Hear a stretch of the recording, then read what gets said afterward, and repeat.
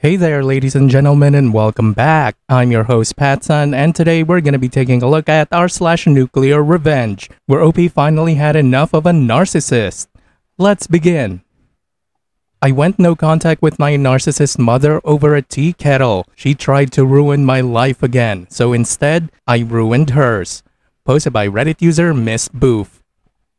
I'm 42, and to say that I tried for too long is an understatement. I tried the hands-off approach for my 30s, and most of the time it worked. However, as I've been learning about my codependency and trying to heal from the trauma that this woman has wrought across my life, I've been much more upfront on calling her out on her bullcrap. I was patient. I wouldn't back down anymore, and I'd often find myself feeling absolute pleasure at seeing her flying off in a narcissistic rage over me being able to beat her at her own game. Fun for a while, right? But I realized these talks and texts we had were coming at a price to my mental well-being. Sometimes I admit she'd get me. As a mom, she knew what buttons she could push to really get a rise out of me. I was trying to work on myself and started debating if no contact would be the best choice. That's when it happened. The thing that sent me over the edge was an old tea kettle. Backstory: I moved back to my hometown after my grandmother's health was starting to go downhill to take care of her. As she was a former nursing home CNA, I always promised my nanny I wouldn't ever let her waste away in one of those facilities. But with the move came drawbacks. My once flourishing career was gone, and I was starting over at a smaller facility with much less money. In my mind, it was more than worth the price of being able to take care of my grandmother. However, I would have to move in with my grandmother in her home, and as I've said, my mother is a narc. I wasn't crazy about this idea, as I knew my grandmother only had a lifetime estate on the property my mother would inherit, and I knew it would be hell. Before that though, I got 4 more amazing years with the woman who actually loved me and supported me, even through all the pain my mother inflicted upon me. Cue to when my grandmother finally passed. My mom sweeps into the home and starts to lay down rules and what I needed to do to stay in her home. Keep in mind, I had done all the upkeep of the house for the last 4 years. I paid for everything and never asked her for one damn dime of money. I know there's always a price when you ask that woman for help. So instead of bowing down and paying her rent to live in the house she wasn't even going to use, I made plans. I informed her no, that won't be happening, and let her know of my plans to move. To say she tried every which way she could to prevent my moving is an understatement. From trying to drum up new things I owed her money for, to dangling the carrot of signing the house into my name,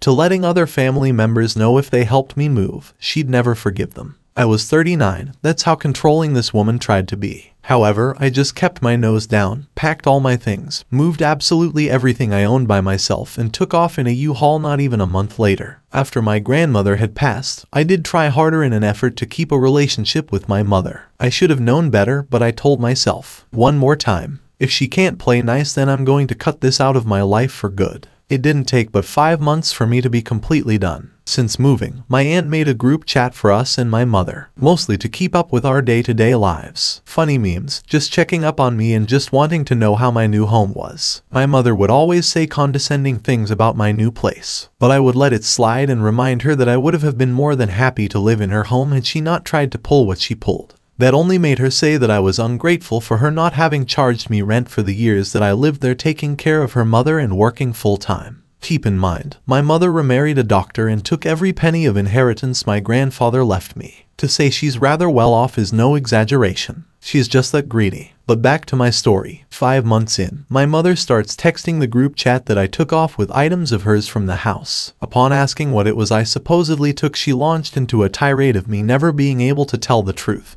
and that she'd never forgive me for what I had done. Again, having to push for actual details was hard over a text, so I called. This is where the tea kettle finally comes into play. The call. So I called. She starts launching into me about how I gave an old cast iron tea kettle to my father, her ex-husband. I'm like, what the hell are you even talking about? She explains what she believes that I had, while living with my grandmother or after my grandmother died, given my father an old tea kettle from our wood stove. I let her know there hadn't been a tea kettle on that stove in years, and I wasn't aware it was even missing. She had somehow found out that the tea kettle was back at my father's place. Now, if you have a narc in your life, you know how they absolutely adore to twist history to their liking. This tea kettle was in my father's family for generations. I grew up knowing this. My mother simply took it with her in the divorce to hurt my father, as family heirlooms meant a lot to him. So I kept explaining over and over again. I had no idea what she was talking about or how Dad even got the tea kettle. After screeching at me for a while, I finally told her that I wasn't entertaining this notion of hers. I would call my father myself to figure out what had happened. She said I better fucking get the tea kettle back or there'd be hell to pay.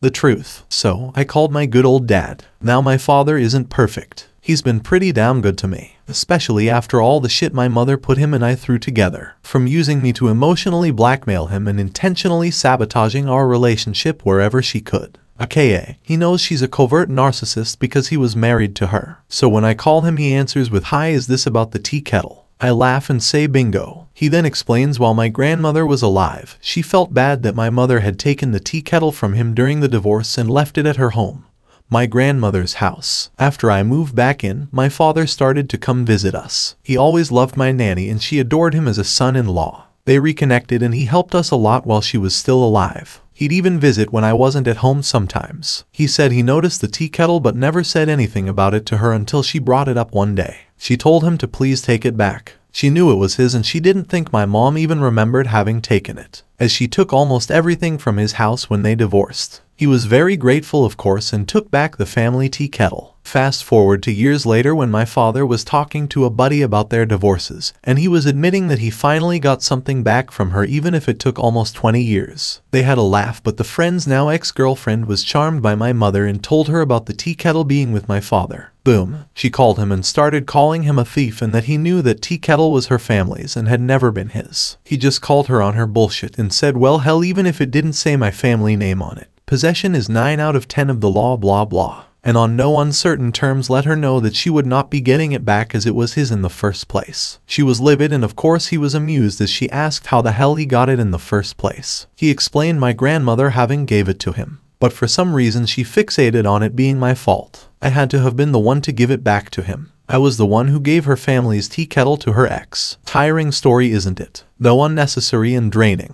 Thinking that was when I realized I was done. The emancipation. So having got the full story from my father, I was texting to my aunt and mother in our group chat and telling them. My mother continued to call me a dirty liar and nasty comments in the group chat in front of my aunt. Now I am the most patient and understanding person. So while I really hate how my mother treated me, I would never call her out in front of anyone. I would always argue and debate behind closed doors and alone, as I didn't want to 1. Bring anyone else into the mess that was her abuse, and 2. She was still my mother and I didn't want to embarrass her in front of anyone. I don't know what it was about this tea kettle that finally broke me, but it was the catalyst. But there were other things that made the tea kettle incident explode. While I had moved, my mother was still intent on having me move back into her home so I could take care of it until I inherit it from her one day. Huh? Yeah, right. So I tested her on this a few weeks before the tea kettle incident. If I wanted to move back, her conditions were that I would only have access to 1 bedroom. There's 3, but she and her husband are hoarders. By the way, his touch in this was allowing me to have access to the communal areas of the house. Isn't that so kind to allow me 1 bathroom and access to the kitchen and living room? They're a match made in hell. The reason I'd only have access to 1 bedroom was they miraculously put their home on the market,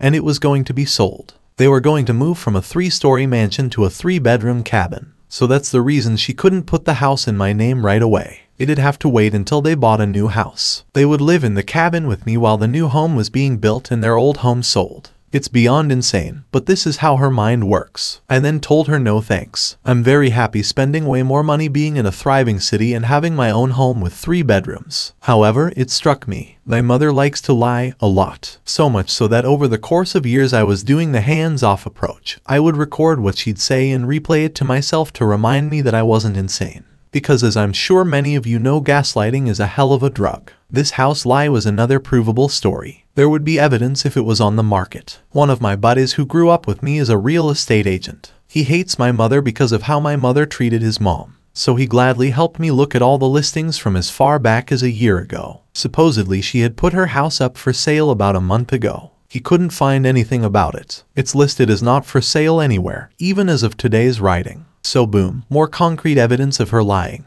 I had recorded the conversation with her and her husband without her knowing it. Don't worry, I live in a one-party state. Because again, nothing comes without terms and conditions, and she likes to rewrite history. Back to the Future. I had recorded this conversation. I thought it's about time that I do something different. If I'm thinking about going no contact, I might as well go out in a blazing ball of righteous hellfire, right? While she was attempting to humiliate me in front of my aunt again, I spoke to my aunt in a separate message. I'm sorry if you are going to be upset with me, but this has been 41 years in the making and I'm done. She called me worried and I told her the truth. Finally, I let someone else hear the lies she told me, and in the group text I posted the real estate listings and how their home was not listed for sale anywhere. My mother started to go into panic mode and was telling more lies about how it's not up yet because it was so new. I let her know that was a lie too, as it had been quite some time since she said she listed it. My aunt gasped, seeing her floundering for an explanation in the chat. I explained and she let me know, no matter what, she'd still love me, and understood how after years of abuse I had finally had enough. The fallout. So as a narc usually does, she went on her rampage and started to blacken my name to everyone in our family and in our hometown. Not a big deal, I don't really like my hometown. The few people I keep up with are lifelong pals. They know the private monster my mother can be versus the public persona most people get. But for years it had been building. I had a lot of proof. However, I was trying to allow her to behave and back off. I had not answered her since the night I posted those listings to my aunt's group chat. But I was getting nasty messages from the flying monkeys about what a terrible daughter I am. I finally texted and let her know, unless she backed down and stopped this campaign against me, I was going to do something to her for how she's poisoning my name and reputation. I knew from reading about narcissists that this was coming, so I prepared. When she didn't stop and a preacher I had never spoken to contacted me via Facebook to attempt to shame me into talking to her, I saw red.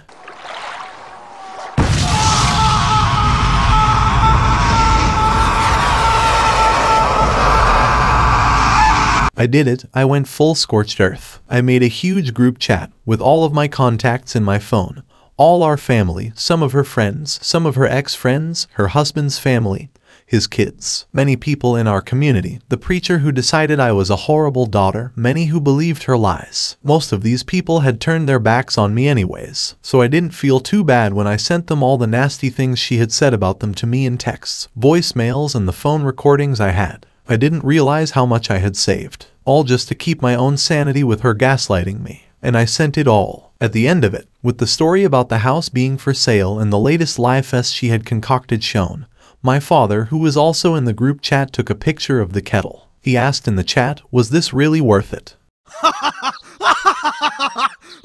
Many of these people had also wronged him in the community due to the lies my mother spread about him after their divorce. He and I then left the group chat. The conclusion, suffice to say, that ruffled many feathers of people. Many of them were upset at how my mother had spoken about them. A lot of them blamed me for being a horrible daughter, and some have apologized to me. I don't care about them. I care about the damage I finally inflicted on the woman who hurt me over and over again with no conscience. I landed a blow to the weakest part of herself. Her public persona. Her ego took that hit, and now she can truly be the victim she's always claimed to be. All of this could have been avoided if she didn't lose her goddamn mind over an old rusty tea kettle that's worth nothing. Nothing but sentimental value, and not even to her. That tea kettle was just a conquest to her, a token of victory over her ex-husband. I went no contact that day. I have also cut off many of the relationships from the people in that chat, even if they apologized. It's not that I don't forgive them, I just don't miss them. Maybe I'm a horrible person for doing what I did,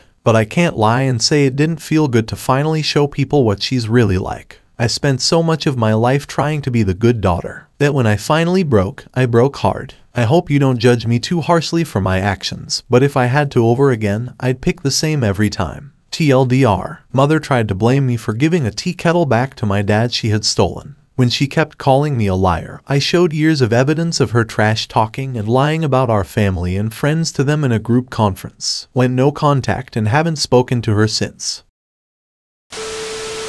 OP, you thought that we're gonna judge you? Oh hell no! In fact, we are so glad that you are finally willing to put your demon of a mother in her place. What you did is the right thing. She's a monster and you deserved better your whole life. Well done, OP. Viewer support is the best way for me to remain independent and continue bringing you these daily videos, which will always be here on my channels for you to watch absolutely free. So please consider subscribing to me on Rumble and on YouTube. Both will be linked in the description box down below.